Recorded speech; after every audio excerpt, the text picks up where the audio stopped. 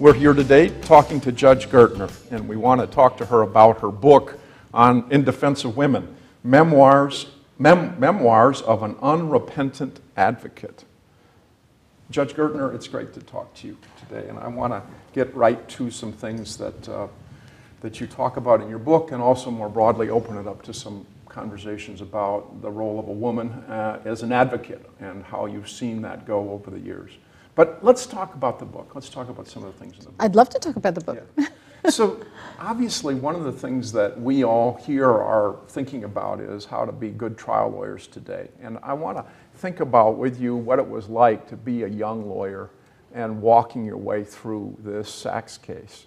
Tell us a little bit about the Sachs case, the facts of the Sachs case itself. Well, it was a robbery, an armed robbery of a bank. 5 people were involved, 3 men and 2 women. The men were ex-cons, part of a special program at Brandeis for ex-cons. The 2 women were Brandeis seniors, Brandeis University seniors. And the rationale of the crime was that they wanted to rob banks to get money for the anti-war movement.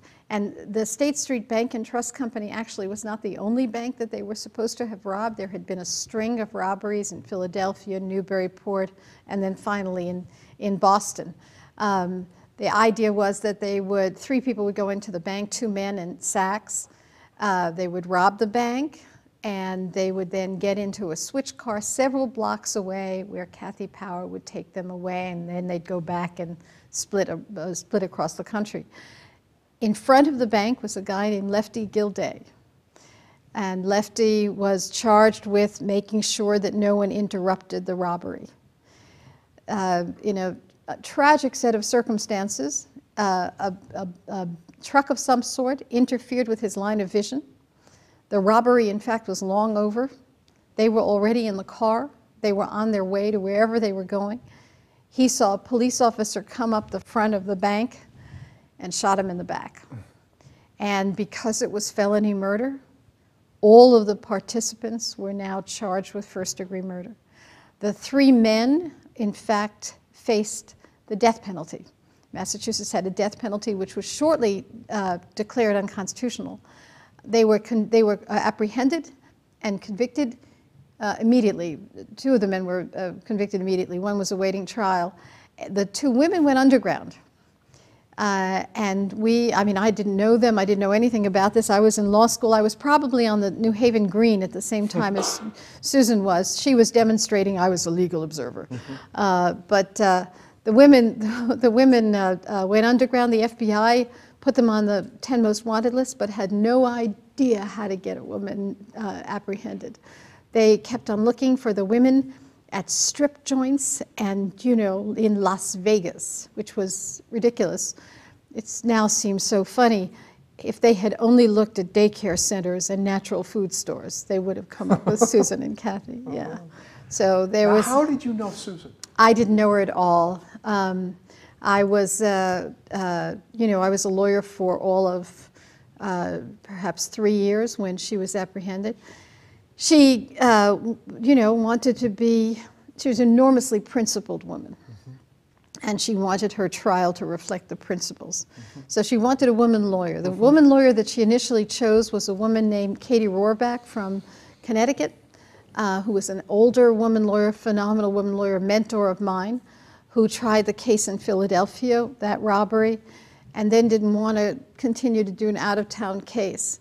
She was based in New Haven. She didn't want to do an out-of-town case. I was it.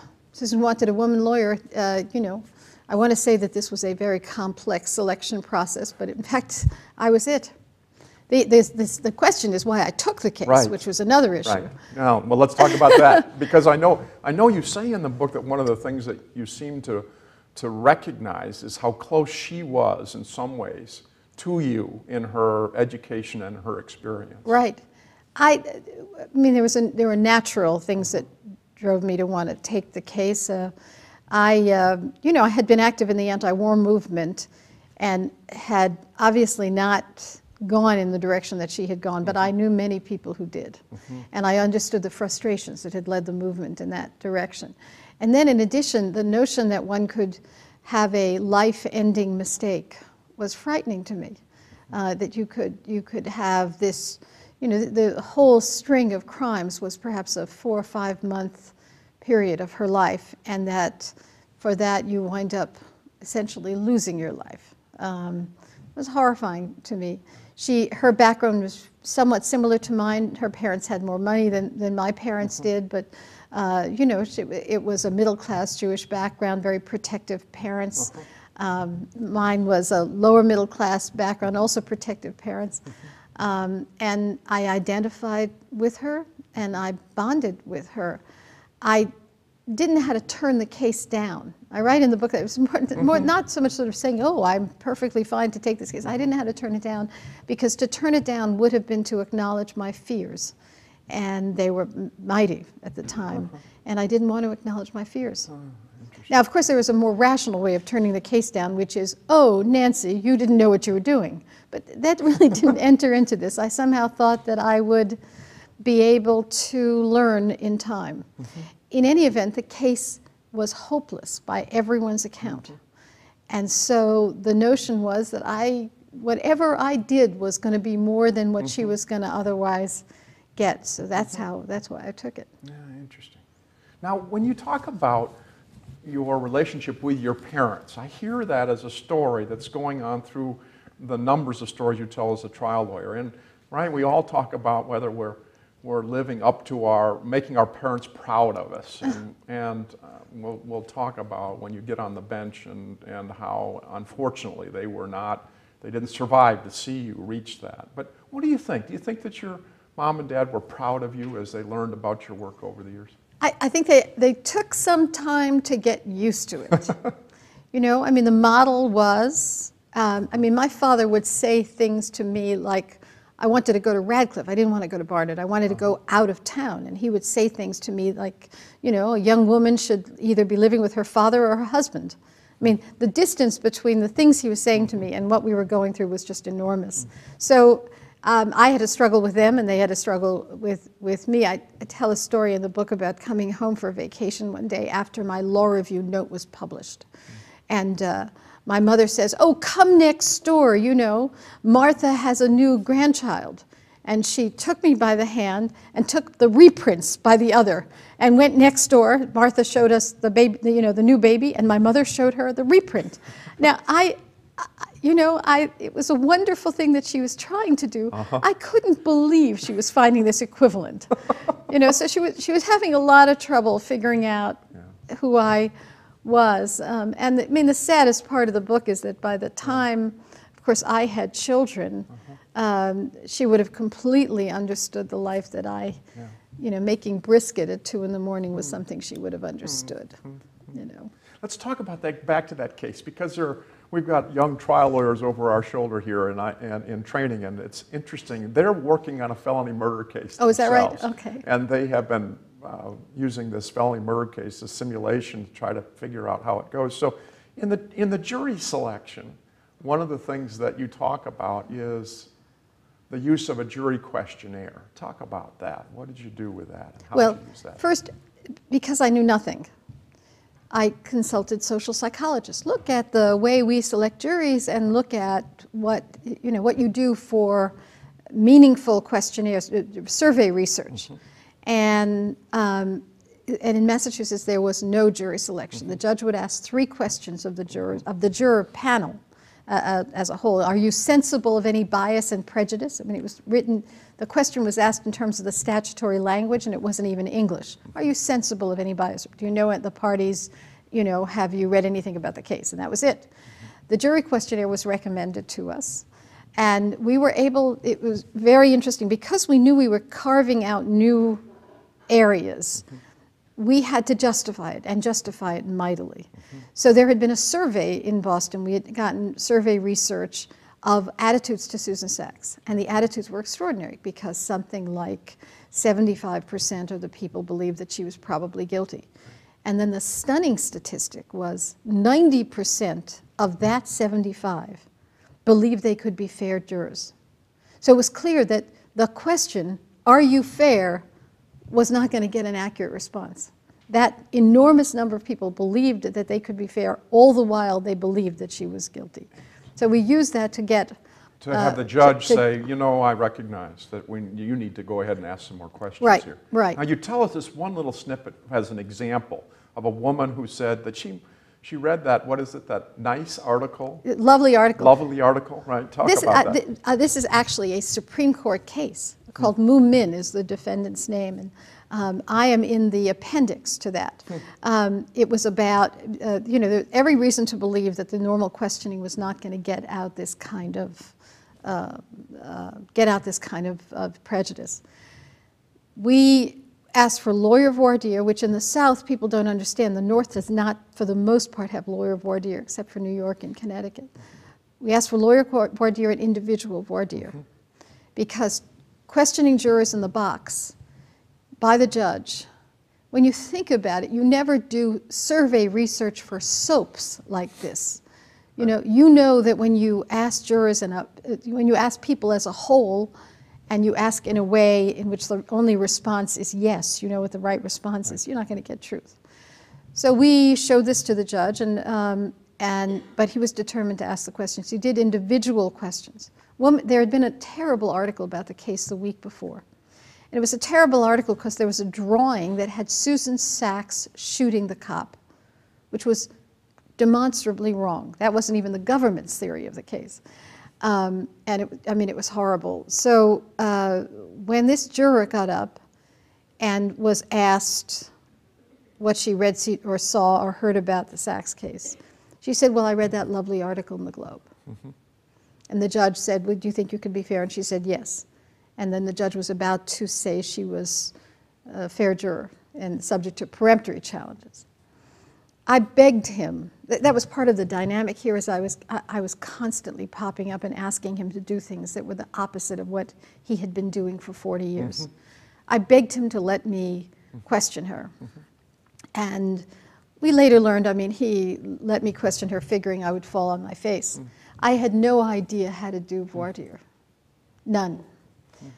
All I knew is I looked 12, I had a high-pitched voice, and I wouldn't intimidate her. So I begged him to let me question her, and I went up to her and I said, you said there was a lovely article. Can you tell me more about it? She looked at me and she says, we all know she's guilty. It was one question. And it wasn't even an example of my phenomenal questioning. It was, I wasn't intimidating. I asked in a way that suggested I really wanted to know the answer. There was no social distance between her and me in the way there was with the judge. And I got out a different answer. Of course, the judge never let me question jurors again. Is that right? Yes. Right. That was the end of that. That had obviously worked, and therefore no more juror questioning. Oh, my goodness. Yes. Do you remember how many jurors you went through in that case? It was like 800. Yeah, and I understand that the judge agreed after you showed the questionnaire to up the peremptories that you had? Yes, the questionnaire that you're talking about is, we did it was a survey. It wasn't a juror questionnaire in the usual sense of the term. This was the survey that showed public attitudes, which was also unusual for the time. Usually people would say, oh, the pretrial publicity is horrible, but I didn't trust general arguments would ever work with this judge at that time. And so everything we did had to have data behind it. Right. And the data was 90%, 75% thought she was probably guilty, and of that, 90% believed they could be fair. That made it clear that the usual techniques of jury selection were not going to be sufficient. And that made all the difference in the world. We had a phenomenal jury. Did that experience affect how you, as a judge, did jury selection? Funny you should ask. I have been beating the drum for the past 17 years about jury selection, both in terms of the venire. Federal courts tend to be white juries. Not in every city. New York isn't like that. Right. Boston, federal juries took from eastern Massachusetts, which meant that the diversity of Boston, the city, was overwhelmed by the suburbs. And I think that that's a pattern across the country. So I was very concerned about who was in the venire. And as a judge, in fact, I had a death penalty case, the only one I ever had. where it was clear that the poorer neighborhoods couldn't keep the lists up accurately, and the wealthier neighborhoods could. So if the same number of summonses were spread across the area, the wealthier neighborhoods would have accurate lists and people would show up. In the poorer neighborhoods, there would be constant numbers of undeliverables. And so that meant that while it felt like we were being fair, we were trying to get people of color, in truth, we were not, because the records were not accurate. I tried to change that, got reversed by the Court of Appeals, and then we implemented a new rule, which ameliorated that to some degree. But I gave lawyer voir dire in Massachusetts. I gave individual voir dire because in all my cases, in fact, in all the higher profile cases, the difference between questioning a jury one-on-one and not was obvious, really obvious. I can't, it's very difficult to prove to other judges who had not been trial lawyers that just because you get a verdict doesn't mean that it's a fair verdict. Any 12 will do to deliver a verdict, but the question is whether that's a fair verdict, and that was a different question. I want to talk to you about the strategy choices. Now, I think you're overly hard on yourself when you say during the trial we had no theory. I mean, obviously, you had some restrictions on theory choice that the client put on you, right. so I hear that. And then I also know, obviously, one of the arguments is it wasn't her. It might have been a girlfriend, right? And that evolved as things went along. A girlfriend of another one of the perpetrators. And then, even if she was there, she was horrified about the, right? It's the even if argument and the theory that's in there. And it strikes me that for trial lawyers, they're trying to figure out if they can get one theory, if there's one consistent theory. And the danger of an inconsistent theory is potentially that you admit then something that's inconsistent, right? In order to be able to make the argument. I didn't do it, but if I did, I was crazy. Even if I did, I was crazy. Right, that's a hard one. It is hard. I wondered how you wrestled with that as you were going through that case, and if you had your choice, obviously you'd try to have one. But would you ever argue on the alternative? You do as indirectly as you can. So. It's really interesting. Essentially, my first case had so many of the issues that then are in every other case. I mean, one thing you would be doing would be cross-examining a co-defendant. And you would be plumbing the depths of his testimony. And so in the case of this guy, Valeri, one of the co-defendants, one of the things you would get out, which the jury would just sort of hear, was that, he had it was the standard cross-examination. One is he was a cooperator and he had this great deal, and that was the basis for him pointing out Susan rather than his girlfriend. Okay, that was one theory. But then when you sort of just were going over the facts of the case, that's all, and the jury knew you were just going over the facts of the case, you made sure that one fact to bring out was that when they got in the car on the way home and they heard that a police officer had died, Susan was aghast. And that was just, it was almost like teasing out blocks, and you were going to build them any way you could in the closing argument. But that was one block. When I say we didn't have a defense, we had a challenge to the government's case. We had lots of things to say, but the question was what was going to be the affirmative case that we put on. And in truth, I won a lot of cases that were reasonable doubt cases, even though people don't think those are the harder ones. But even so, there's some discomfort in not putting on an affirmative case. It's more than discomfort that comes from not putting on a defendant. That's already a degree of discomfort, because then you're trusting the jury to hear the self-incrimination instruction. But we had no affirmative case. We had knocked down the government's case pretty well, but we had no affirmative case. Yeah, and one part of that knockdown was a pushback on attorney-client privilege. Talk about that. What was that about? Well, again, it comes from having not known anything.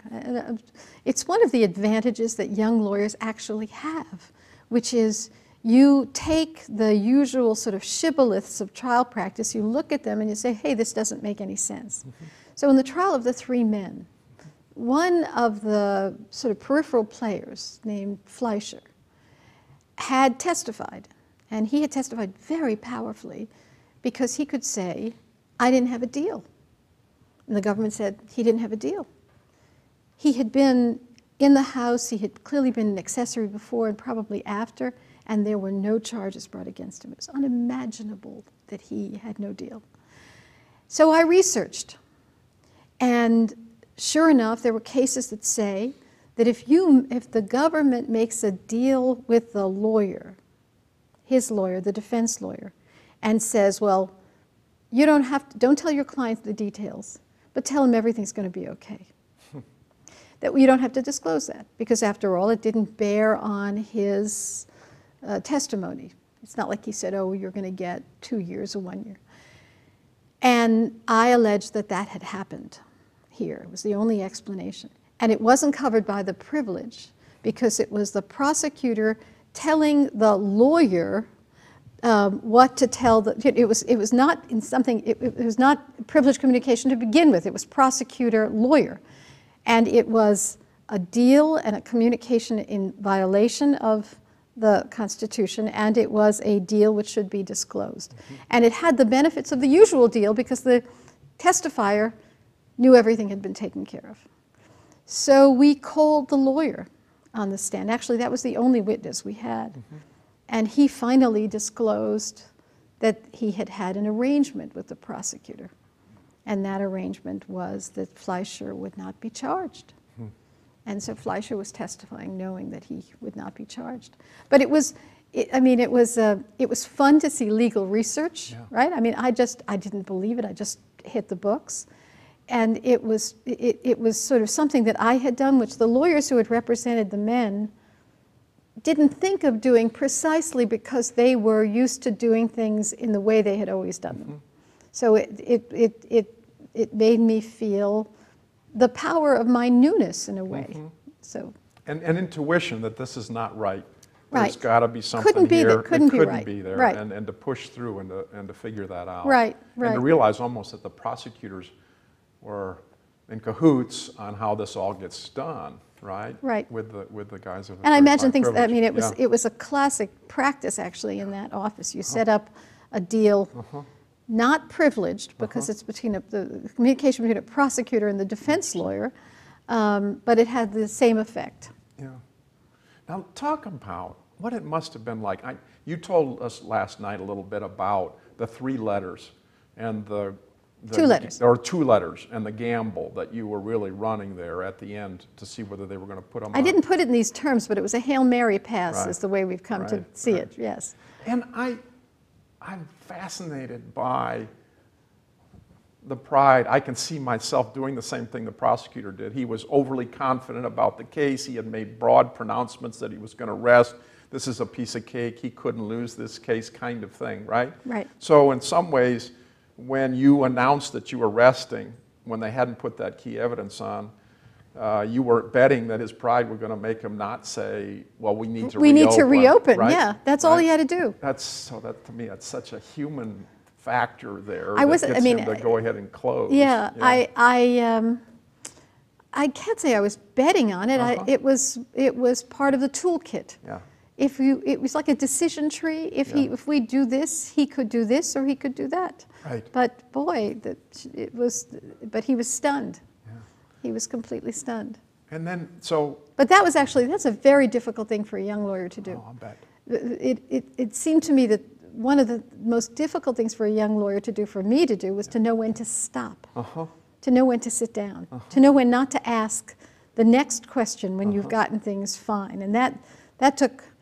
I mean, that case was the object lesson in it. You really want to ask the, are you sure? Question, no, and to know when to sit down was extraordinary. So what was that like then? You're sitting at the counsel table. He says he needs a few minutes to get himself together. You're sitting there.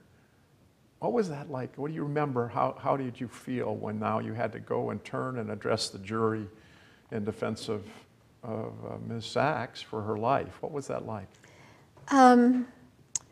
After 2 years of preparation for this case, and then after the trial had gone in this amazing way. I was remarkably calm at the time of the jury selection, at the time of the closing argument, and I had practiced. It used to be clear to me, the way I used to love to talk about trial preparation was, it really was like learning a language. You knew you were prepared when you began to speak idiomatically, when you were no longer translating from French to English in your brain, but you could sort of now take a breath and just talk.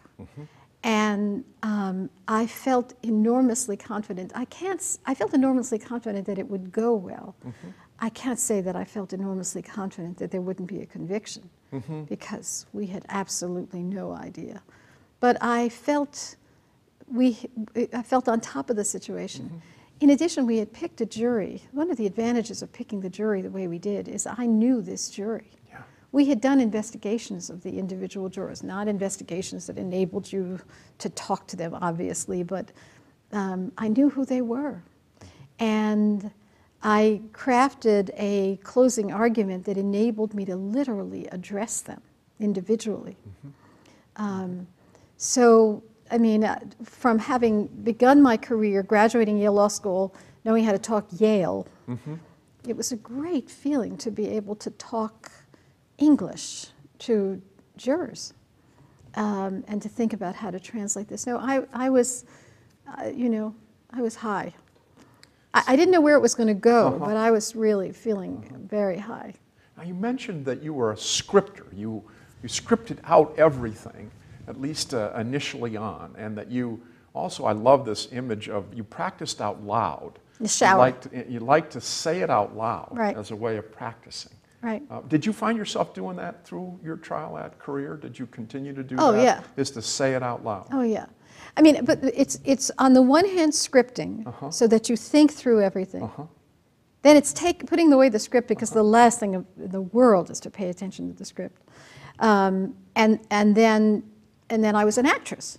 So I would practice in the shower until my hands began to get wrinkly.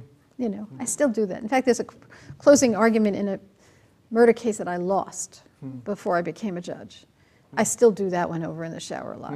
Yeah. So it doesn't stop. You know. You talked even about paying attention to the pitch of your voice. I think you were kidding us last night about sounding like Minnie Mouse. Right. Yeah. Well, it was actually one measure of my otherness in the court. You know, when the proceeding would begin and the judge would say, who's here representing who, and I would speak, everyone would turn around. I mean, the courtroom wasn't used to anyone with a pitch like mine. Plus, I sounded very, very young.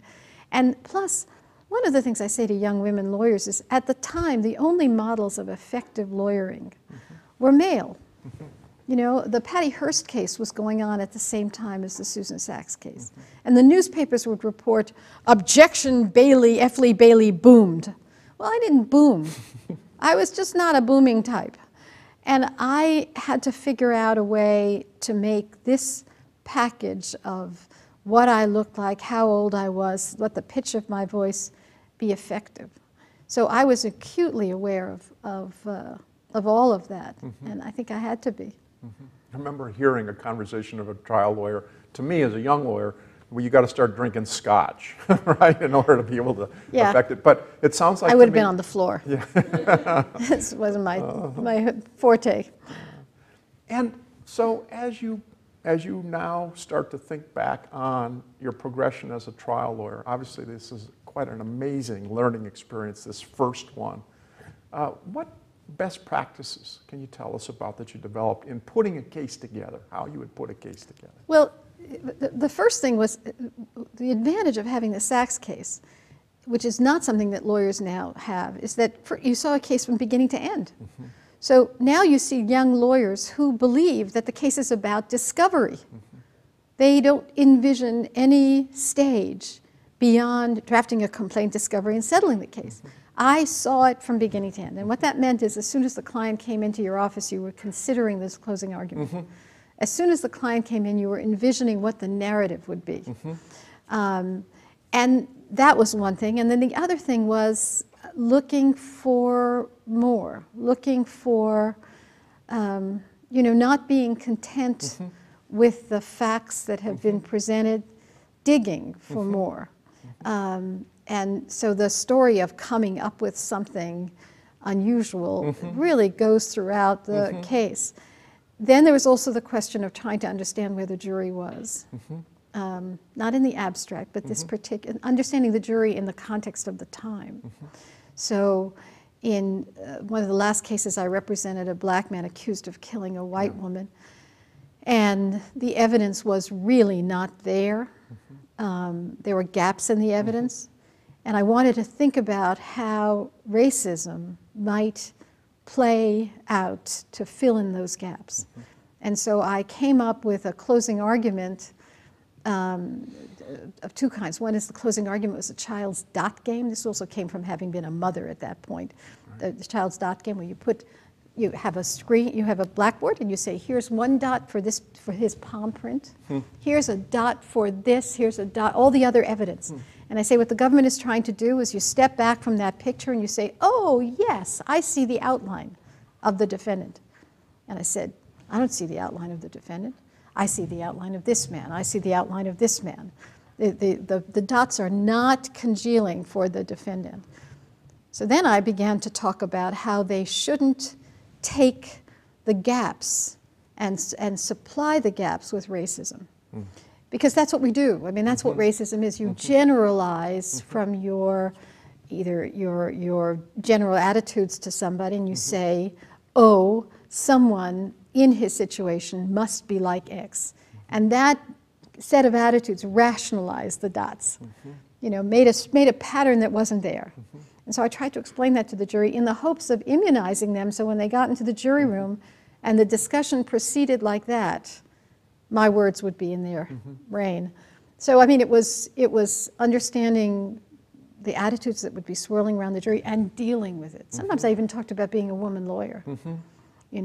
I hope you don't, hold anything against me, not because I wanted to make sure I was dealing with their attitudes, working on the case as a closing argument from the beginning, and working my heart out. The only way I could calm myself down before I walked into a courtroom was to do what I had done in the Sachs case, which is to know that I knew everything about that case. And talk about the role that you talked about a trial notebook. Talk about your use of trial notebooks. Well, it sounds so ridiculous today in a time of computers, but that you'd have a notebook that would be very skinny to begin with. And it would include, the charges, the discovery, and then I would begin to have witness dividers. And every fact that I heard at any time in the case, I'd begin to put in those dividers. And by the time you got to trial, everything that you could imagine about the case, every legal issue you thought abstractly might be an issue, there'd be a legal file, and maybe this is going to happen, and maybe this issue would come up. And it would essentially be a roadmap of everything that could possibly happen in the case. And I would then know that I had prepared well if there really was nothing that came up that wasn't in that book. And I have all these books. It's really very funny now. I have a big house, which is a good thing. So much paper. You talked about a really interesting habit of paying attention to the sexism you were experiencing as you were going along, almost having a little notebook of quotes that people... Not almost, sexist tidbits, it's a file. Yeah. And I hear in that almost a time of reflection about what's happened to you and what happened in the courtroom, and in a way what lessons were learned from those. Is that fair as to what you were doing? The difference between the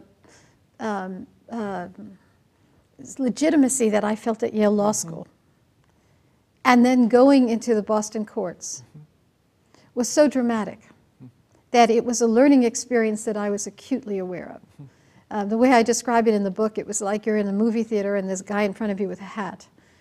At Yale, we'd go, would you mind taking off the hat? And he'd go, oh, I'm terribly sorry. Take the hat down. When I started to go into this crony-ridden, all-male court, racist, probably a little anti-Semitic, I would say to the guy in front of me, take the hat off, and he'd say no. He would just say no. And so I was acutely aware of what I was dealing with, and the only way I could deal with it without reacting then was to write about it. And that was enormously helpful. That was and to strategize about it and to talk about it. And one of the things I talk about, which I think is generalizable today, is you begin to think about how to deal with moments like that. And my weapon was humor. My weapon was humor. To the judge who sexually harassed me. To say, you know, you want to chase me around the bench? Actually, I was thinking about the same thing, and of course he was mortified. You know, just to think about what the comeback would be, which we needed a fair amount in those days. Did you find yourself preparing almost one-liner responses? I got pretty good at it, so I didn't have to think about it. But humor really, the other funny thing is, you know, Boston has, again, it was very crony-ridden, and I had a lawsuit against, a labor case against St. John of God Hospital. St. John of God Hospital had organized, there had been a union election, and as soon as the union won, the fathers had determined that the hospital was going to close. And a friend of mine called up and said, you got to do something, these workers are going to lose their job. Is there a theory? And there really wasn't any labor theory, so I came up with a theory that if they closed the hospitals, it would be malpractice, because the only people in the hospital were elderly people, and if you moved them, the chances were they would die. So I found the concept of to enjoin a malpractice, So I went into court on a preliminary injunction. Judge looked over at me and, you know, and said to me, Miss Gertner, how does it feel suing St. John of God? And I said, well, Judge, I take a certain amount of satisfaction out of the fact that it's St. John of God, Inc. I didn't prepare that in advance. I just knew that I knew what he was saying, and humor was the only way to address that. What he was saying is, it was clear, right? How dare you sue this institution? And I had to figure out a way to say, you know, I'm doing it, and I'm doing it for this reason, but doing it in a way that he wasn't going to feel intimidated. And that notion, I remember sometimes when you prepare a witness and you're afraid they're going to get emotionally involved, and you're trying, did you have a way of almost teaching your clients how to do what you're talking about, which is to try to not take it personally, try to see the strategy behind it, and to try to keep an even keel? Would that be? Well, you had to, I mean, it was part of the concept of immunizing them, which is that they tell a story they wanted to tell, and then you would have to immunize them to deal with what the government was going to throw, or what the defendant was going to throw at them. Yeah, no, it was, they had to be as prepared as we had to be. But I also had a criminal defense lawyer sense that in a criminal case, you put your client on rarely, if at all. Right. So, to try to prepare for even that level is not usual. A civil case is different, but in a criminal case, you understood that no matter what else you did in the case, that moment became more important than any other. And he could win or lose the case. And in fact, I saw many cases in which a defendant lost the case. It sounds like you are blessed with a very quick ability to respond and a sense of humor that is real. Do you find that did you have a mentor? You talk about mentors and discussions with other people to help you deal with and understand what it is that's going on. Talk about that. Talk about the discussions and trying to have the issues honestly put out there, as opposed to feeling like, actually, it must be true, I'm an outsider, I really don't belong here, kind of approach to this. You know, it's interesting. I had mentors in the sense of people supporting me. Harvey Silverglade, who was my partner, who said, go for it in the Sachs case, even though as a firm we were going to take a major financial dive. I had it supporting me, but he was actually not a trial lawyer, not a jury trial lawyer. So I had people supporting me, but no one who actually was doing what I was doing. And then the people who had been trial lawyers, the older trial lawyers, I couldn't follow their lead because I was dealing with a very different set of, you know, the different presence. I mean, I remember watching an older lawyer say, cross-examine someone and saying, you know, kid, I've been around for a while, and begin a question that way. And I couldn't do that. I had been around for a minute, you know, so I had to, I had mentors in the sense of people supporting me, but I didn't have mentors in the sense of someone to model myself out after in court. There were no women lawyers on television. There were no women lawyers anywhere. And in one sense, the habits that I came to in the Sachs case were what I then used over and over again. And the humor was just, the humor is my father's humor, as in the, you know, the Sachs case, when I took the Sachs case and he told me he wanted me to win and have her walk across the street and be hit by a car. So the humor was that more than anything else. And then I say to young women, it's also, humor is a way of leveling the playing fields.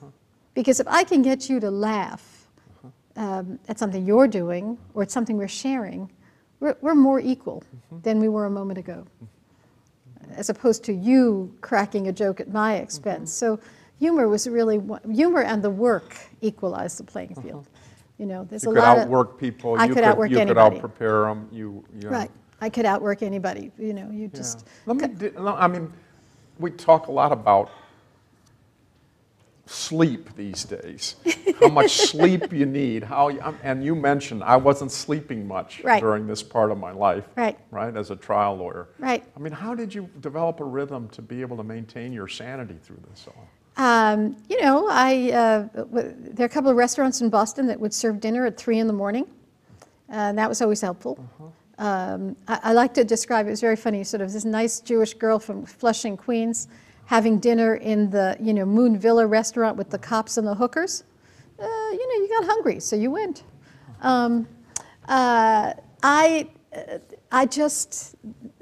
would carry me. I was always a night person. You know, and adrenaline would carry you. And I think part of the reason I wore red is because it would then be, you wouldn't look quite as dead in the morning. You know, you wore gray and people would know immediately you'd been up all night. You wore red and there was at least some ambiguity, you know. But say more about that. So you wore red. I read in the book that you started out with mini skirts and long hair, and you were really a flower child in your approach, and that Susan was in some ways encouraging a woman's approach to the whole trial process, but then you evolved. And talk about that some. Well, you know, over time, what had been a liability turned into an advantage. So my being the first woman in the courtroom ultimately turned into an advantage because what happened was that people would want, the jurors want to hear my voice. And the wearing red was more because one of the innovations of the women's movement we thought we were doing is that we're going to deal with these roles, but we're going to deal with these roles on our terms.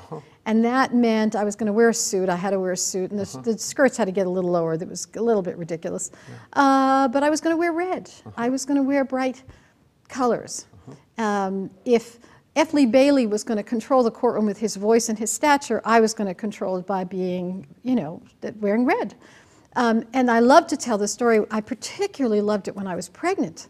After all the years of, you know, feeling invisible in the court at the beginning, this was a moment when I come waddling into court.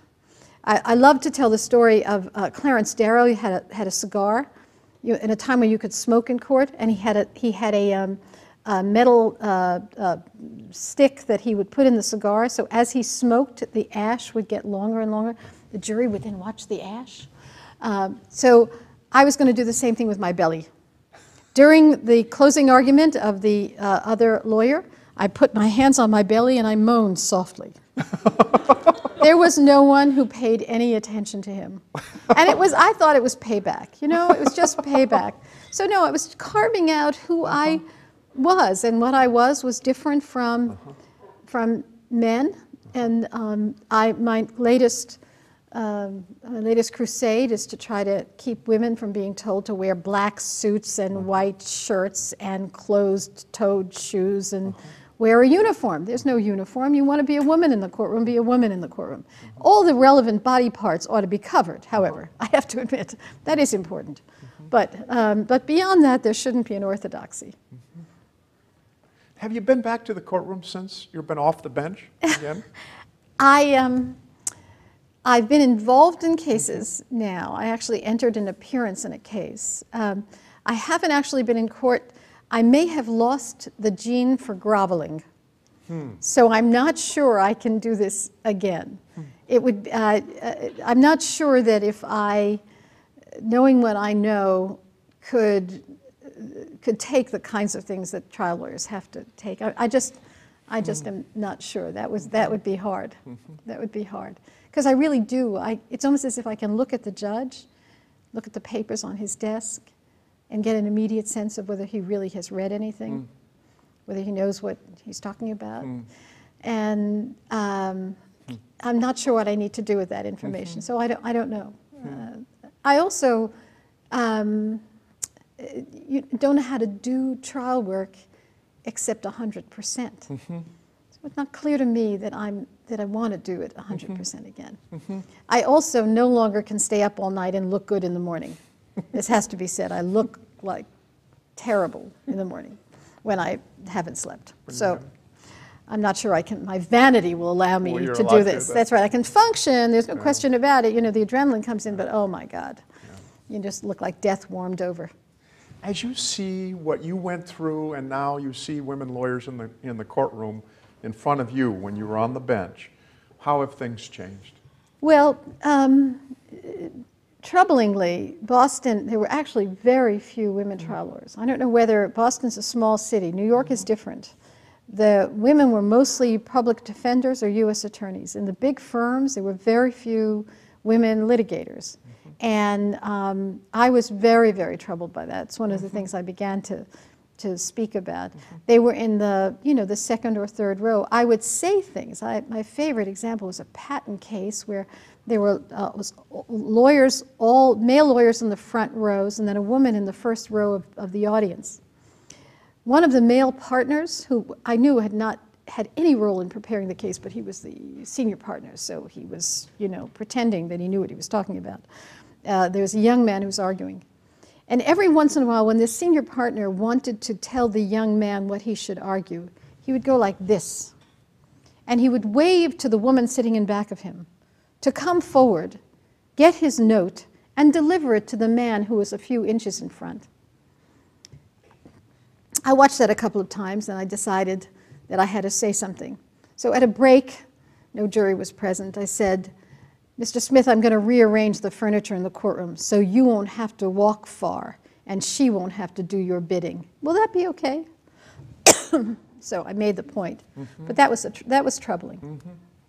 That was troubling. This raises a whole series of topics that I'd love to talk to you about. We're not going to have the time to explore them fully, but obviously you spent some time representing women in discrimination cases. That's how your practice evolved. And I'd like you to tell us about what you think about the law and the way the law is being applied in these discrimination cases. That's the next book. Yeah. I think in some discrimination cases it felt like a kabuki ritual, which is we were going through the motions. It sounded like we were talking about rights. It sounded like we were talking about rules, but in fact there was no substance.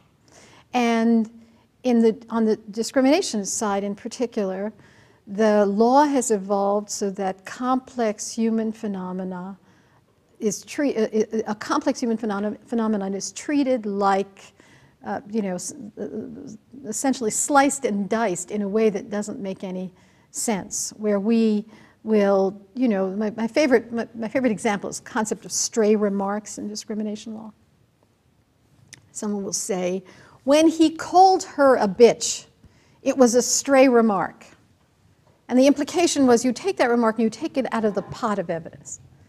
Now, the notion that what we say doesn't reflect our soul, doesn't reflect who we are, and therefore shouldn't be considered, is preposterous. But sure enough, out of a line in an O'Connor concurrence, there was this concept of stray remarks. And court after court was now using this to throw out discrimination cases. It was as if no one has stepped back and say, you know, this makes no sense, or this, you know, statute of limitations concept makes no sense. I was very disturbed, and it's one of the things I want to write about. It's as if the thrust of the cases is to get rid of them, as opposed to not. One of the things I'm writing is a piece called Losers' Rules, which is going to come out in a month or so, about how in the discrimination area, if you dismiss the case, you have to write a decision. But if you let the case go on to a trial, you don't. So the only decisions that are being written are in the losing cases. And what happens then is the judges begin to see these cases as frivolous. And over again, they are, you know, it's just seen as frivolous. And that is the way you begin to, you know, characterize the field. So no, I'm very troubled. I mean, I've seen cases. I didn't do this. I would write when I was denying a motion to dismiss, or I would write an opinion when I was denying a motion for summary judgment, even though there was no appeal from it. But I wanted to say this is the template of what a bona fide case looks like. So something has to be done about that, because to all intents and purposes, large numbers of discrimination cases fail at the summary judgment stage, and now, after the Iqbal decision, are failing at the complaint stage. And when you think of what we're doing, particularly with Iqbal, a largely male, middle-class, white federal bench is determining which discrimination cases are plausible. In my world, what's plausible to me may be very different than what's plausible to the judge across the street. And the notion that we've now moved to that without examining what our values are and what our norms are is very troubling. But that's the next book. All right. And, you know, there's obviously statistical support. The glass ceiling is alive and well, whether it's in academia, right, or it's in the professions. And so there's statistical support that discrimination is continuing, right, even though we know that there are 50% women in law schools and things like that.